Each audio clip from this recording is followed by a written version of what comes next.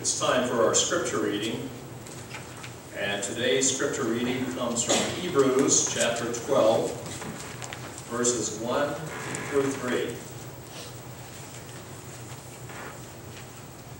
Therefore we also, since we are surrounded by so great a cloud of witnesses, let us lay aside every weight and the sin which so easily ensnares us, and let us run with endurance the race that is set before us, looking unto Jesus, the author and the finisher of our faith, who for the joy that was set before him endured the cross, despising the shame, and has sat down at the right hand of the throne of God.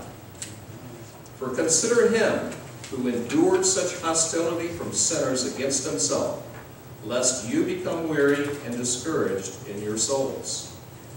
And may a blessing be added to the reading of God's Word. Amen.